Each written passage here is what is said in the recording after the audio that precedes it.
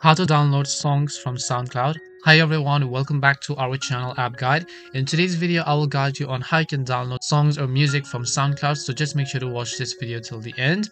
In order to download songs from SoundCloud, first of all, you have to understand that you cannot download each and every song. So currently you can see I have a free account, but I can still download the songs that the artists have allowed you to.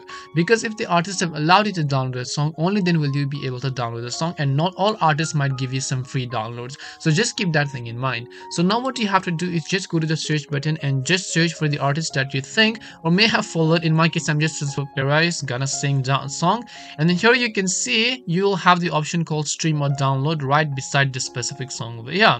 Now in most cases, the artist might also have the option to actually just go to the more tab here, and then you'll find the download button. If the artist has actually enabled download over here, as you can see, you'll be able to see the download icon right next to it.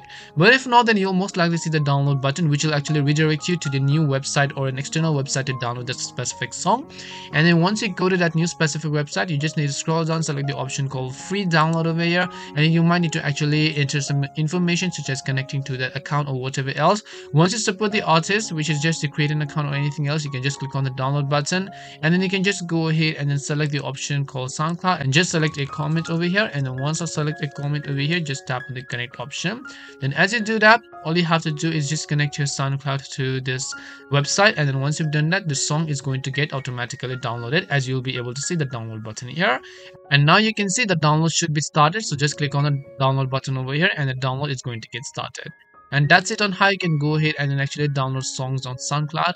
We hope the video was really helpful, and if it did help you, then make sure to leave a like and subscribe to the channel. If you have any questions, feel free to leave them down. Thank you very much for watching, and see you in the next video.